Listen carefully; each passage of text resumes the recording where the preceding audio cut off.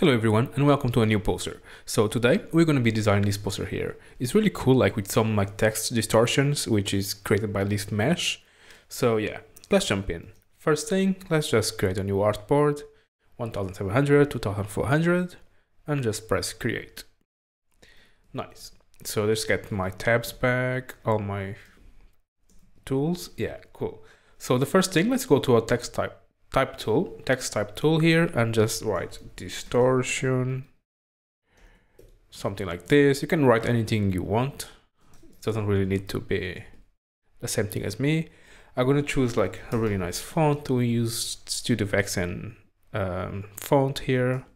Perfect. Gonna select it, gonna scale it down a little bit. Next thing, we're gonna just center this on the artboard. Let's go to effects, distort and transform. Let's go to transform and let's just make a repeat here. Let's just make it like 10 copies for now and then move horizontally.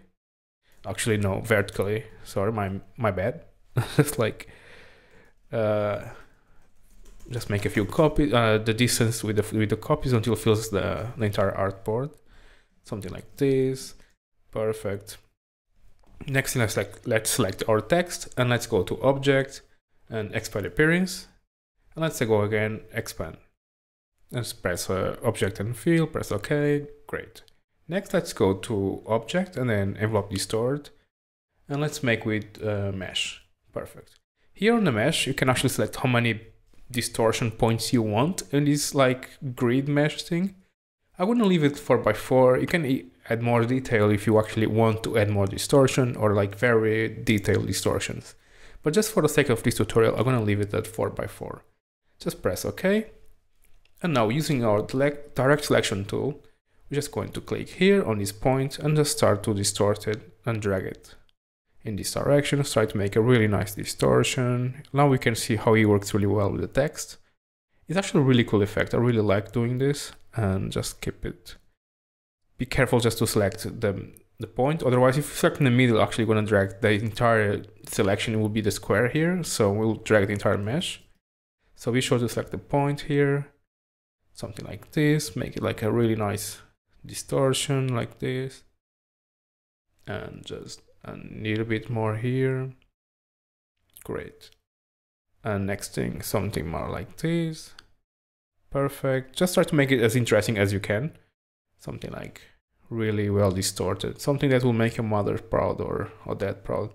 That's like something that will them say, that's a very well distorted poster type thing, I guess. Sorry for my mistake, not mistake, but like mistake of trying to make a joke. Just make like this and just adjust it like this. Try to make these curves like as smooth as you can.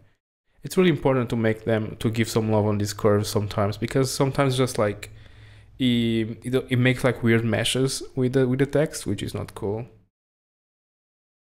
Let's just make sure to make this one like this, and perfect. Maybe this one is not distorted yet. I'm just gonna make something interesting there as well. Distortion, cool, really cool, right? It actually works like on in this black and white situation, like the text is black and the background is white. But I'm gonna make it like as the example. So let's go select this distortion here. Let's go to object and expand. Again, expand mesh, and let's go to our rectangle tool here and make a really nice rectangle for the background. Let's right click, arrange, send it back. Let's select our text here and just apply.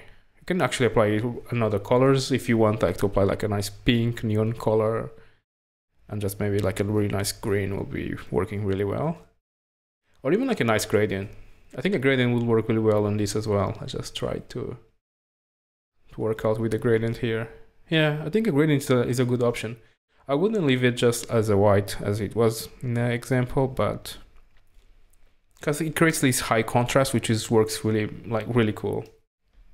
And then the next thing was I wrote just reality, just to give you a little bit of context in the poster. I was like reality distortion. It's pretty much what happens almost every day in the globe. So I wanted to be connected some way with contemporary subjects, something like that. Let's make it white as well.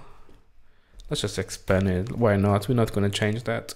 Let's just center it all together and just group it and bring it to front. Oh, it's already in the front, but arrange bring to the front. And then try to make a really nice composition with it.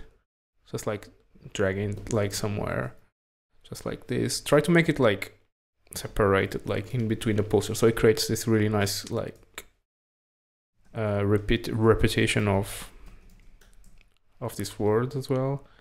Let's just do this. I'm sorry for my voice today. I feel like I'm coming out with a cold or something, and I can't really breathe by my nose, and it makes my voice sound really weird.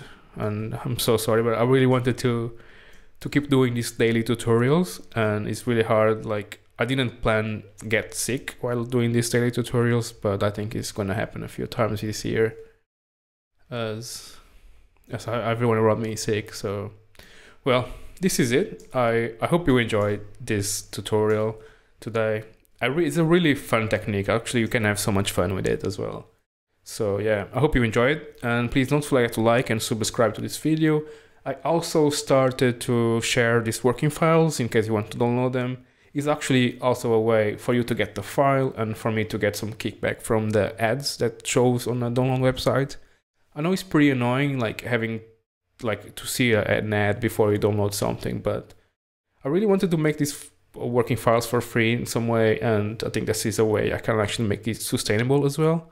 So yeah, by clicking on that link, you actually see an annoying ad. I get a little bit of kickback from that ad, like almost nothing, but in scale one day it'll be okay. And you get this working file, which is really cool, and you also support me as a creator. So yeah, I hope I see you in the next one. Bye bye.